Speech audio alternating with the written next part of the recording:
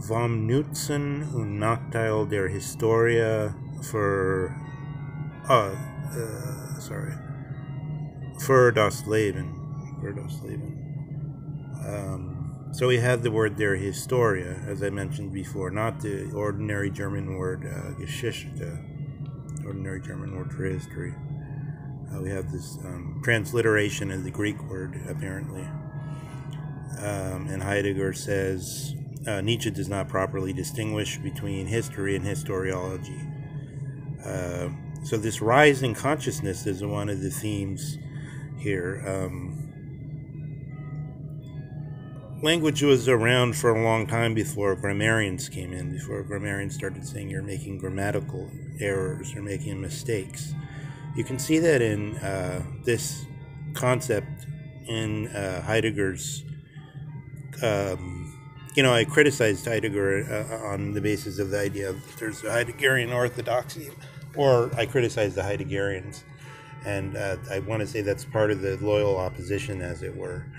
To take that in the other direction, we can see what Heidegger's doing when we think about it this way. Is Heidegger talks all the time about we're going to distrust grammar. We're going to go to the Sache instead, the subject matter instead. So you can see that in this idea of the something's already happening in the world, and then it rises to this scientific consciousness. The science of grammar comes in, and there's a split comes in. The very concept of Dasein is like that. There's a split, and this very split makes the whiling possible. It makes it possible for there to be a while with the thing where the human being then splits off and has this choice to go one way or the other with anything that's there for them. The whiling itself seems to have a mysterious character of why certain things snap into existence. Here, so we're, like I was saying, it's Eric his name Eric Weinstein has a podcast. The physicist, he cautions against laymen using physicists terms of physics, modern physics, and as metaphors. But I'm going to excuse this continued use of this metaphor by saying it's a concept of pure mathematics, the Cantor infinity. So we can go into these decimal infinities at any moment. And of course, mathematics is part of philosophy from its beginning. And Nietzsche mentions the jaded idlers in the garden of knowledge. So, Plato had this sign over his school, which existed for, I think, more than 1,000 years after he's gone, and Cicero hung out there. This is a real place. And he had this sign, you have to, no one who doesn't know geometry come in here. And this idea was still very alive, the connection between geometry as a sort of lower part of the higher part of the intellect, the highest part being, sometimes they use nous to mean the whole intellect, sometimes nous is the higher part, and has evolved into higher ideas like justice and moral ideas. And Aquinas, for instance, says even God can't make a triangle that's all the sum of which angles don't equal two right angles.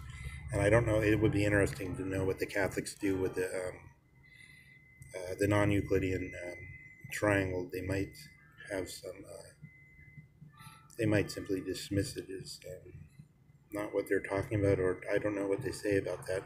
But in any case, this idea of the intellect being connected to mathematical thinking having this powerful reality of its own, so much so that even God can't alter the character of a triangle, had a long life.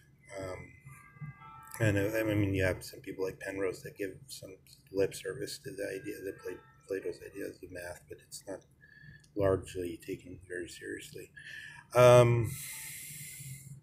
So let's go into one of the decimal infinities, is the juridical issues that Nietzsche's,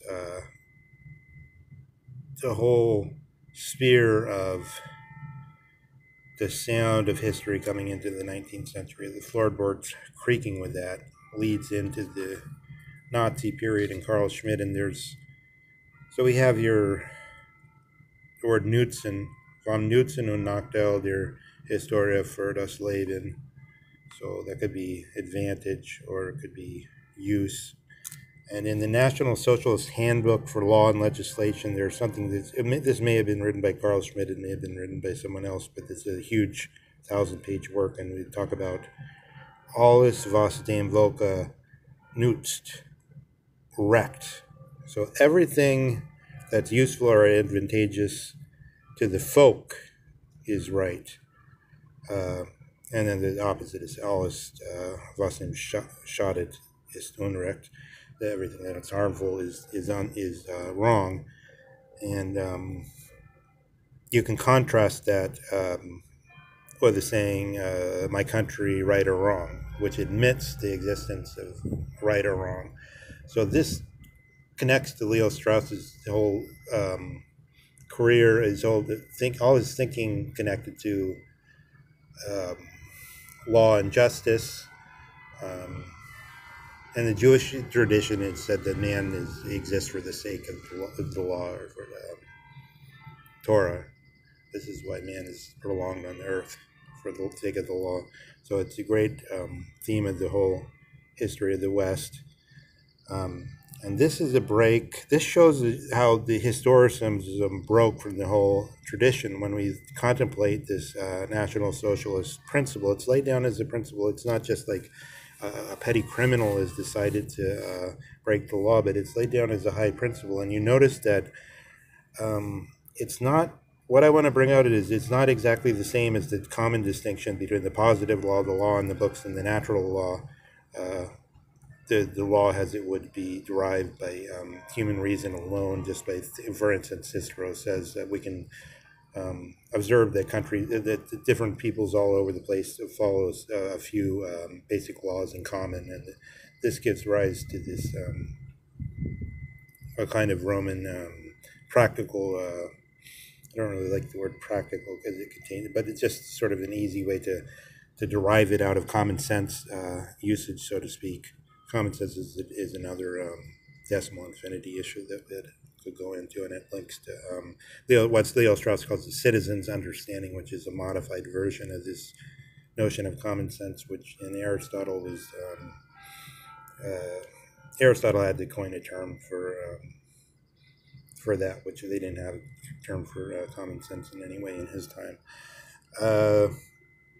So the subtle thing here is that it doesn't say that whatever the laws of the Reich are, in the crude sense of the Nuremberg laws, you could take Nuremberg to mean that we do whatever we're told to do, but it also is taken to mean whatever the laws on the books are under the Nazi regime or what are all we have. But this doesn't say that, because it says, because what's good, what's Nutzen for the what's advantageous for the Volk could be different than what's actually de facto on the law books. So this brings in a principle that never existed before, and this is part of what's happening in this time period, the sloughing off of the universal principle of reason. And part of that is because there's no longer a proper belief that in the old Catholic idea, which runs something along the lines of intellectus adequatio ad re, which is that I can just apprehend something, a shoe, or whatever it is, and God has made it so that I get it right. I understand it. I grasp. I intuit the essence. But the belief in the intuition of the essence, it goes away with Kant and with the prolonged contemplation of the transcendental access to reality. I go to Kant more than to Descartes, because Descartes, this doesn't come so clear. With Kant, this idea that there are some things that are necessary to any experience, and he says time and space. And so we have this crude idea of time and space being necessary to any experience, which is then people like Spengler explicitly say, well, what about a visionary who doesn't fall by these rules? Kant says, if I'm in a carriage going across Königsberg, and I fall asleep, I can be sure that I've transversed that space. Okay, let's stop there for the moment again, unfortunately.